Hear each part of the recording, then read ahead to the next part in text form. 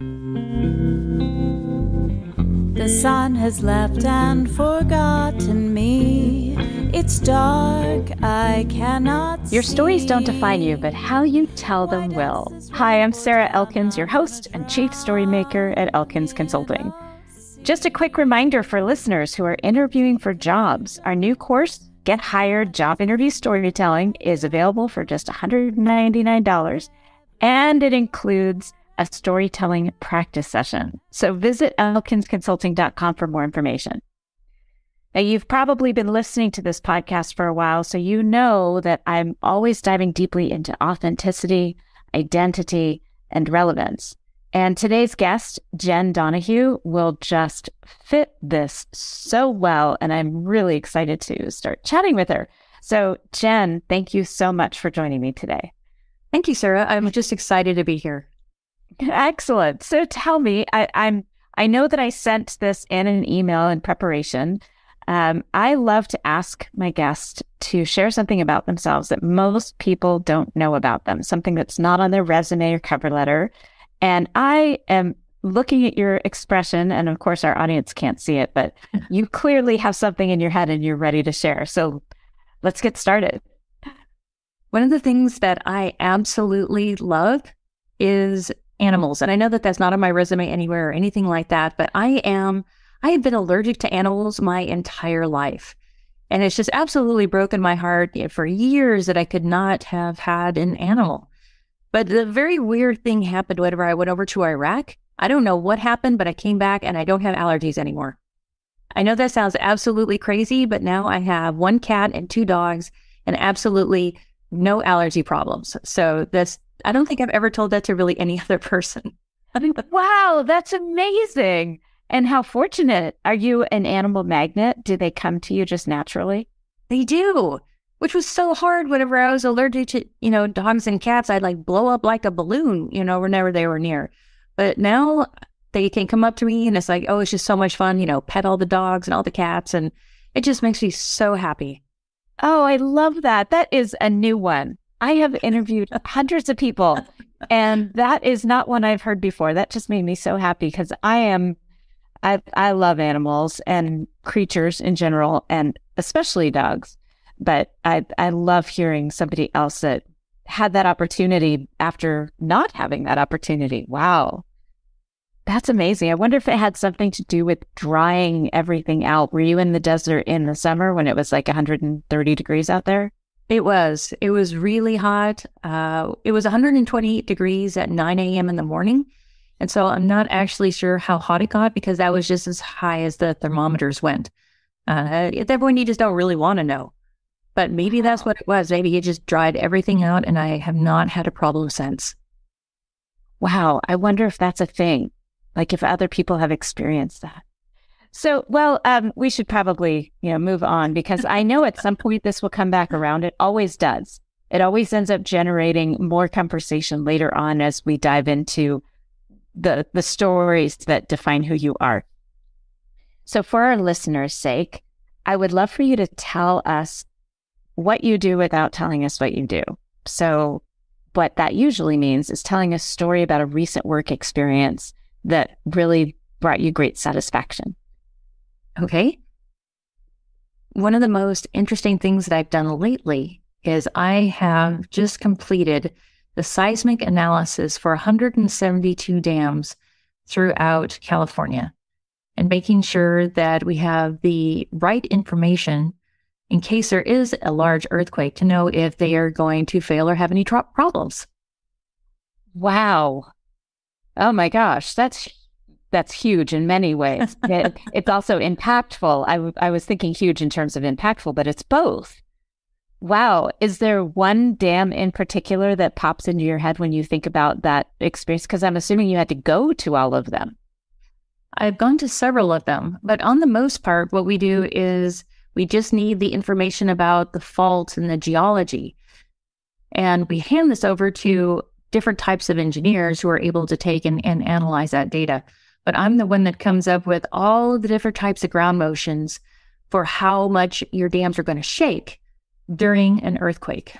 And so I know this is really relevant because recently we've had the very large earthquake in Turkey, and we're doing lots of analysis on the dams that potentially failed over there.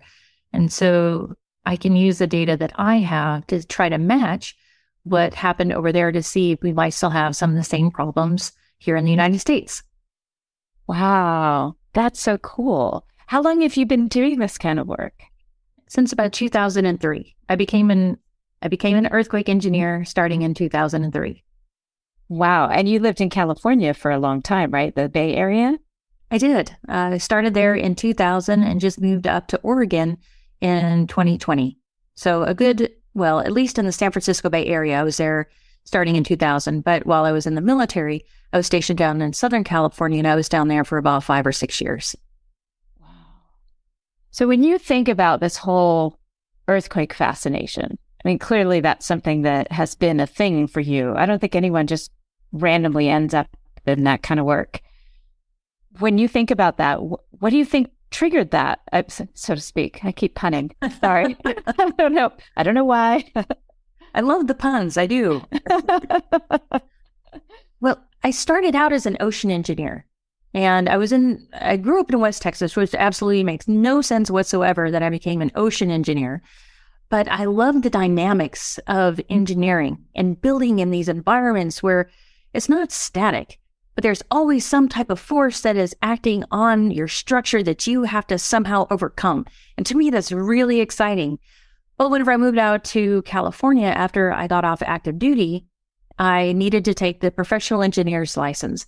And as part of that, you had to learn about seismic. Well, being from Texas, you didn't really have a whole lot of seismic classes. So I started taking some seismic classes and realized, hey, this is just like ocean engineering, except it's now on the land, where you have all these different forces that are trying to take down your buildings and your dams and your bridges and all of that. And like, you have to be able to maintain all of that. And for me, that was so exciting because it's not just building a building. Oh, there's so many forces from earthquakes that you really have to dive into and understand in order to make it sustainable and make it safe for people. Wow. I keep saying wow, because everything you're saying is so fascinating to me. First of all, thank you for the work that you do, because I understand the consequences of not having people who are as devoted and ambitious in terms of that kind of science. If we don't have you, we have really big problems. So thank you for your work. You're welcome. And also, I know one of the things that startled me the most about an earthquake was I lived in LA when I was in elementary school, and we lived in the San Fernando Valley, a little area called Chatsworth. Mm-hmm. And I remember one time I was out in the garage with my brother, and we felt the earthquake start. And we started to go into the house, which probably was a little safer than being in the garage where stuff was up high on shelves and stuff. And I will never forget my brother grabbing me by the hand and yanking me up the stairs just as a large block of wood fell off of a tall shelf and landed on the ground. That would have really hurt me, pretty serious damage. And I remember I wasn't that scared during the earthquake, but I do remember being fascinated by the sound the earth made. And then we had a big earthquake here in Helena, Montana, just a few years ago. And we woke up, it was like midnight or 1 a.m. And I heard it before I felt it. I heard the earth groan. It was like this, like that. And I remember waking up, and then all of a sudden our bed is banging against the wall. The headboard is banging against the wall. It was a big earthquake. So what is your memory of an earthquake that just pops into your head when you think about earthquakes? Well, I've actually been through several of them. I think my first real experience with lots of earthquakes is when I lived on Guam, and we would have these earthquake swarms. And you'd sit at your desk, and they were about a magnitude 4, but they were pretty shallow, so you still get some shaking. And what would happen is that if you had to like hold on to your desk, because if you had a roller chair, it would start to roll around a little bit. And so you just kind of hold on to your desk, and you just kind of like wait it out, and then like go, okay, it's over. Okay, and then you just go back to work. And we'd have these like about every 16 hours. And so you kind of got used to it, and it started to be become fun, which sounds crazy, but that's one of the other reasons why it totally hooked me is like, this is an immense amount of energy that's being released by the earth. And I was one of the very first scientists that went over to Japan right after the magnitude 9 earthquake. And while we were there, they were having magnitude 8.5 aftershocks and magnitude 7 aftershocks. And it was, you couldn't even stand up. It was, you were basically being thrown around. And that was very, very memorable, to feel basically like the wrath of the earth, really just the upheaval was incredible. But we also made a lot of really nice scientific advances from that earthquake. But just the feeling of, seeing things just flying off your desk was just, it was immense. Right. That's not something I think people really think about when they think of those huge earthquakes. Is there any moment that you were really, really frightened? No. And that might sound really odd, but you know that it's coming. You know where to go. You know what to do. And then at that point, you just do what you need to do. There's no issue with being afraid because you just know that you're either going to make it or you're not, which, wow, that sounds pretty dark. But you just realize, okay, this is what's happening. And okay, let's just get through it. And then when it's over, you just take assessment of what's happened. And then you keep moving on. Well, you keep going back to it. So it can't be so frightening that you don't want to continue your studies. True. But now I live in a place where they don't really have many earthquakes, which is kind of sad. But at the same time, I like where I live now. Well, I'm looking, I know our audience can't see this, but I'm looking at the background and you have those floating shelves on the wall behind you. And I can't imagine that would ever be something you put up in Guam. No, nothing would have made it in Guam like that. Did you notice a difference? Like as far as how they decorate or how they store things, because that happens every 16 hours? Oh, yes. You definitely made sure that there was no, nice dishware in the cupboards, or if you did, you made sure that they were locked. Like you actually lock your cabinets, almost like you're child-proofing them so that your dishes don't come flying out. You lock your refrigerator so the refrigerator door doesn't come open and like everything comes spilling out. Things might get rattled around on the inside, but at least it's not going to be all over the floor. It's the same thing in some areas of California. Whenever you look at the way that we build, a lot of times we make sure that when we're putting up our bookcases that they're anchored to the wall, and you don't have really that many fragile objects on the bookcases unless you have some kind of sticky that you can put underneath them. So there's all these different things that we can do to try to make sure that your valuables aren't lost in earthquakes. But yes, what you see behind me with the floating shelves and little knickknacks up there, that would never have happened, ever have happened in Guam. And even whenever I lived in California, that would have just been a mess. Wow. I'm not sure that's something that those of us who generally don't live in earthquake-prone areas would think about, but that makes so much sense. And I'm just glad that we don't have them significantly or a lot here, but we are right on the Yellowstone caldera. So we do get earthquakes, which surprises people that Montana struggles with earthquakes. But there have been some really serious damage earthquakes, like the earthquake lake at Yellowstone, that there were fatalities in that one. No, it's absolutely true. I recently did a LinkedIn article about all the different areas within the United States and what you can pretty much anticipate. And so in the Montana area and Idaho, yes, you can experience up to about a magnitude 7, 7.2 earthquake, which is very, very damaging. Mm-hmm. Yeah, we definitely have seen damage here. There was a big earthquake. I want to say it was like probably 2005 or so. And a wall of a middle school, a brick wall of a middle school collapsed, but it was the summer and no one was there. So, oh, good. Really lucky. It was really lucky. But I remember driving by and seeing this collapsed wall. And in Montana, you just don't, I guess I didn't expect it when I moved here from Washington, D.C. So when you think about your moments that really make you who you are, those things that now you can look back and you can say, oh, that's why I'm a scientist. Or I don't believe in the light bulb moments where all of a sudden it's, from dark to full bright. I talk a lot more about dimmer switches, but but there are always incremental changes that happen. Sometimes we don't notice them until we look back, and then we see one moment that is like, okay, that was a big one. Can you think of something like that? Yes, absolutely. I was 8 years old and I bought a Barbie dream house. And I wasn't necessarily a Barbie type of girl, but I was so excited about the dream house. And the reason why is because I got to build it. And I got to build it, and then I got to deconstruct it. And then I built it again, and then I demolished it. And I just went up and down and up and down and up and down. And I realized it's like, oh my gosh, I can make this even better than it is. And so I actually got out a pair of scissors and started cutting the cardboard backing so that I could cut the floors apart. I cut the walls apart so that I could rearrange the whole thing. And looking back at it, I realized it's like, I love to build. I love to create. And this is one of the reasons why I'm an engineer and I do all the things that I do. And I look back and I'm like, yes, that's, Barbie never actually got to live in the house because it was always under construction. Because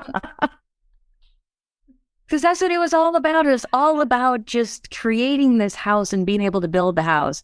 So that was definitely one of those times in my life where I realized, yes, this is a very defining moment in my life. And I didn't even know what an engineer was.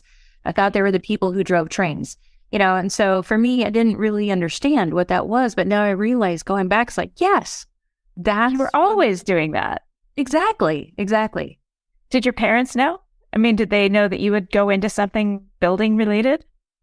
I don't believe they did. I'm really the only person in my family that really understands math and science. I come from a family of creatives. And so I might have come from the milkman or the mailman. I'm not really sure.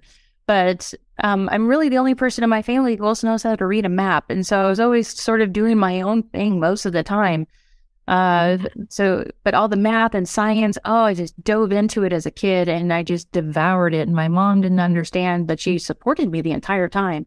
She's like, I don't know what you're doing, but you're loving it. So go do it. Keep doing it. Oh, that's awesome. So when you were in high school, did you have a mentor or somebody that said, oh, here's an area of engineering that you might want to consider?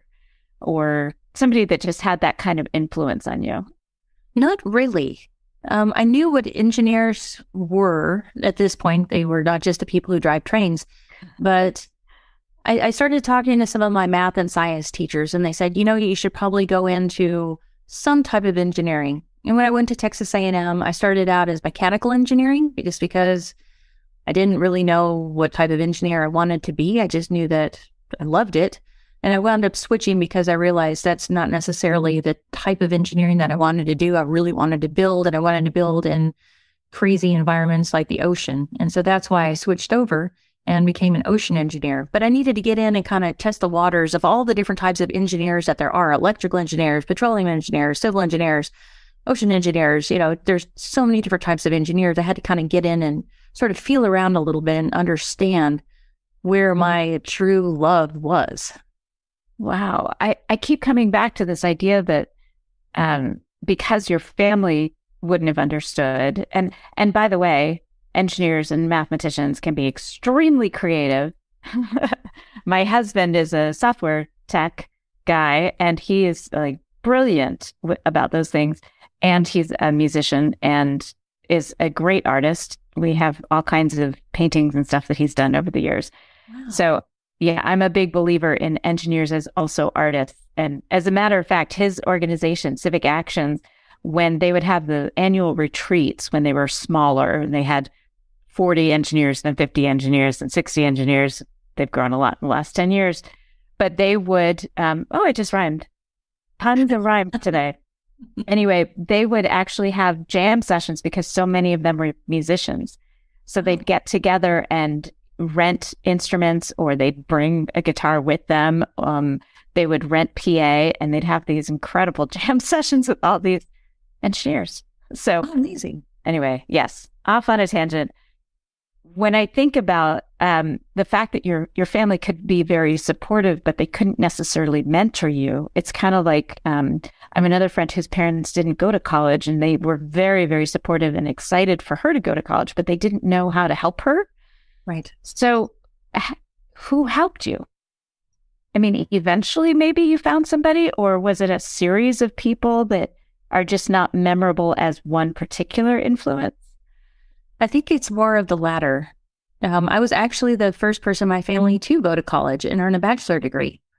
Many of them had associate's degrees, but I was the first one to go to a 4-year college and earn a degree.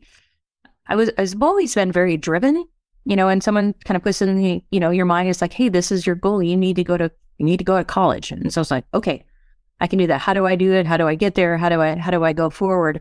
And I think it's because I was an only child and I was very used to being very independent. I just basically just threw myself into something and just tried to figure it out myself. There were definitely people along the way who helped and tried to guide me a little bit, here and there to try to think of different ways. For instance, mechanical engineering wasn't what I really wanted to do. And so I had to go and talk to several people. And there was one of the ocean engineering professors, his name was Professor Randall. He was amazing. And he really opened my eyes to everything that it could be. He was also prior Navy. And so he didn't necessarily push me towards the Navy, but just understanding what he did in the Navy and how exciting that was. I think that's also one of the things that propelled me to go to the Navy after I graduated. But again, I'm just one of those really headstrong, very independent people that just sort of throws myself into something, which is not necessarily the right thing to do. And now I tell people, go find a mentor. That's kind of where I was like 1 or 2 or 3, go find a mentor. You don't have to do, man, I'm just making so much harder on myself because I would just go bowling in like one area. I'll figure it out. Well, I should have talked to somebody about this. Yes. Oh my gosh. You and I share that for sure. I'm constantly telling my younger son who's in college at the University of Montana, go to an advisor, even if they can't necessarily help you in the way that you want to be helped. At a minimum, have them do what do they call that? A degree audit so that you can see what you're closest to, because he's changed his major a few times. He's still exploring, just like what you were doing with mechanical engineering. But I keep telling him, just keep going to different ones until you find one that resonates with you, one that really understands you. So he's been better about that, but I never did that. I think I saw my first advisor my senior year when I realized I really needed to graduate and I didn't know what degree I was closest to. So. I think just for us as in our generation, I don't think mentoring really is really a thing.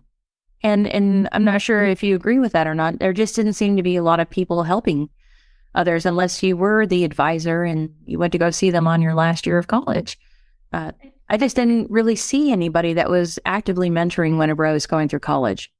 I saw some of it not directed at me. I don't know if it's because I wasn't looking for it, but I think about like my brother, for instance. He took a kind of a genetic engineering course in high school his senior year with a teacher that really inspired him to go into that science. So, and I would call Doug Lumberg a mentor for my brother, for sure. He wasn't a mentor for me because science, I loved science, but it wasn't the area I wanted to go into. So I think that there were some in our generation in the late 70s and 80s. I think now, though, it's intentional. Mm-hmm. I think now people are like, I could probably help this person, guide them if they want my help. And I think we're more interested in really having impact, especially on younger people, than I saw as a young adult. I don't remember seeing adults care that much. Even if they loved you, they didn't really think about it in terms of guidance. That's my perspective of it. Sarah, I think I see the exact same thing that you did as well. That's fascinating. So this must be part of why you do what you do in terms of the public speaking you do and the work you do to guide people, especially young women, into science, which is, I'm so relieved there are people like you taking that on because it's so important. So tell me about that aspect of what you do. Well, I've started out in the public speaking arena whenever I noticed that a lot of the young professionals were not getting any leadership training. They were being promoted based on their technical acumen and not necessarily because they were able to lead their group or whoever it might have been. And that started to irk me a little bit because of the military. It starts on day one. You learn about leadership, you learn about teamwork, you got drill instructors yelling in your face while you're doing push-ups, and you start to learn all of this. And you just grow up learning about leadership and teamwork. But whenever I got into the corporate world, I noticed that it wasn't there at all. Like maybe you might get some leadership training after you've been promoted 3 or 4 times, but then you've had all these other bosses ahead of time that have had no leadership training, and it just perpetuated as it went. And I just thought, I was so discouraged by this. It's like, I would really like to help young professionals get in on the ground floor of like what leadership training really is. Here's just some really easy things that they can take into their daily lives. You know, you don't even have to be a boss. You can be a leader at any level of an organization, and to try to help them with that. And since then, it started to grow. And being in STEM and being an advocate for STEM, I really love going and speaking to a lot of the universities, the engineering departments. Also, there's all these different women groups, Women in Agile. I get to talk at a Women's Day event for a civil engineering group of women in Malaysia. I have to get up at 3 a.m. in the morning, but I'm excited to be there for a bit because I think it's important that they're able to see other women in engineering and in the STEM fields and know that they can do it also. It's so much easier to believe that you can be someone whenever you've actually seen someone in that position before. And that's what I want to do. I want to inspire others. I want to help them. I want to make sure that their journeys maybe won't be as hard. That's something I think a lot of us in this field of mentoring and helping people is that whole idea of making it a little easier for the next person. Because you and I, we kind of did it our own way. And I hear that. And it's painful to watch people struggle. Exactly. You know, see them, you know, maybe fall into the same pits that you did. And it's like, man, I wish I could have helped them earlier. Right. You know, we always talk about, you know, as you're climbing the ladder, make sure that you're at least reaching one hand down. Mm-hmm. Yeah. And especially as women, I think we have to model that with other women more than I experienced it. I can tell you that I had real trouble with women in my career, younger years. And it was interesting because I would have men talk down to me, but I would have women just be mean to me. And I would prefer the condescension, honestly. Right. And I think that's what really appealed to me when I saw some of what you were doing was this whole idea of it's not just that you see yourself in STEM, that these young women can say, I want to be an engineer, or at any age, if they want to go back to school at 30 or 40 or 50 and be an engineer, that they can see somebody doing that looks like them, or at least that is a female. But on top of that, what you're doing is leading them to be leaders, not just to be scientists, but to be scientists that then can help others choose that area and bring people along. That whole rising tide lifts all ships comment is so true. And that's what I love about what you're doing, is that it's not just, oh, look, you can be an engineer, but, oh, look, you can be an engineer and lead others on a team effectively and in a way that feels good to you. You don't have to lead like a man would lead. Right. Exactly. There's so much to unpack with that. The way that I look at it is like, if I can help others, then they're able to help others. And it's basically like a ripple effect as it goes out. And I understand what you're talking about with some of the women, you know, that might have been older than us. And I've studied this a lot. I know that they were the groundbreakers. I know that they were the trailblazers in their generation. And I know that they had to struggle. And I know that they had some incredible obstacles that they had to overcome. And a lot of them feel that unless you work as hard as I did and go through all the same tribulations that I did, you don't deserve to be in this position. And I think that's the way that a lot of people believe that it should be. And for those who feel that way, I would like to say, maybe just look to find somebody who is similar to you and have a little bit of compassion and say, maybe I can make, maybe just for this one person that's similar to me that I know is going to scrap and I know is going to work hard, but just make it just a little easier. Mm-hmm.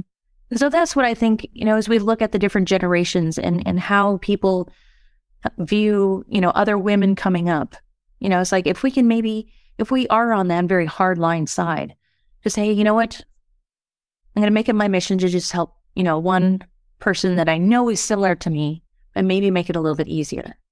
And, there's all these other groups that are out there, of other groups of women that are getting together that are supporting each other. And I'm so enthused to see them and how excited they are to be able to just share their stories. Exactly. There's all these different groups that are out there, and it's so important. It's like, and if you feel that you're alone, you're not. No. There are so many of us out there that want to contribute. Exactly. Yeah, I agree. Not alone. Absolutely not. Especially if you want to contribute. In my circle of friends with the No Longer Virtual conference that's coming up in Chicago, one of the things we talk about is community a lot. We talk about it a lot, and the distinction between community and network. Mm-hmm. And while networks are valuable, and I definitely encourage people to jump on a LinkedIn and really contribute and be part of communities within LinkedIn to build that network. But the community within is the part where you're contributing. Right. I don't think you can be part of the community fully unless you understand your role in it and how you can contribute. How do you give back? How do you participate? And even if that's simply sharing somebody else's work and tagging them and saying, this is somebody I'm watching. And I can't tell you how many books I've purchased in the last 6 months of women who are publishing books. Even if it's not in my area of interest, I will buy the book. I might give it to somebody else if it's not something I want to read. I will make sure that person writes a review. It's like, I don't have to be your best friend to buy your book. I'm going to buy your book because you are a woman who has worked hard and you put something out there that is meaningful. So I hear you. We are not alone. We have a community. We really do. And it just might take a little bit to go and find that. Mm-hmm. But if, I've told several people, it's like, there are others that are like you. You don't have to be an island. Go find the other islands and become an archipelago. Exactly. Something in the ocean. There had to be another conversation around there, right? Exactly. Something in the ocean. That's so, it's so important for us to share that concept. And I am not one that joins other communities very well. I usually create one for myself. And there are communities that I've joined. And if you are somebody who needs to create your own community, if that's just the kind of personality you have, do that. Create an environment of safety and comfort for the people around you. And I guarantee you will have people that will have your back within moments of generating that feeling, that sense of safety and companionship. So when you think about community, your community, that the reason you're doing what you do, what does that look like for you at this point in your career? I have a great community of other speakers that are also just starting out.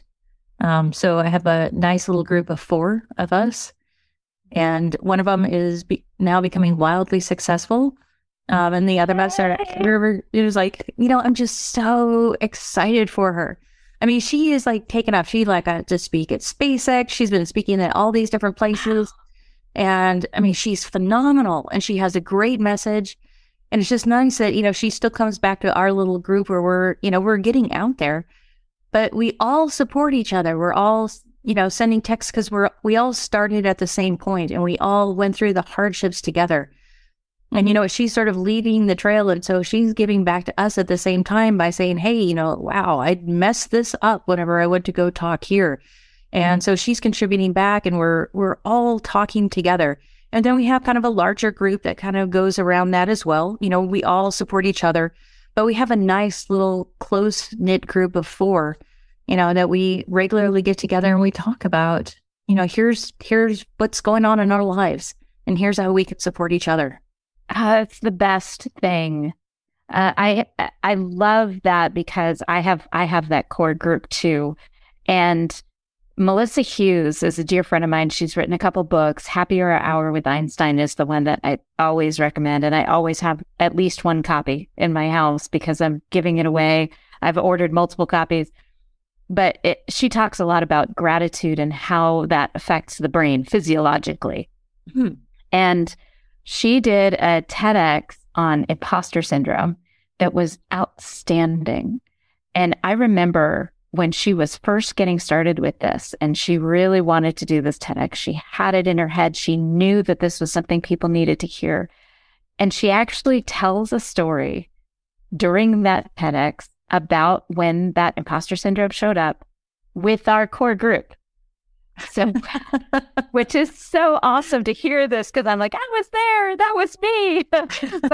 And it's a great TED, and we'll have the link to that in the show notes associated with this podcast. Oh, but yes, it's such a good TEDx. And Heather Younger has also done 2, and she's in that group, and Kimberly Davis has done 1, and she's in that group, and I'm the only one that hasn't done one yet, but that's a whole other story.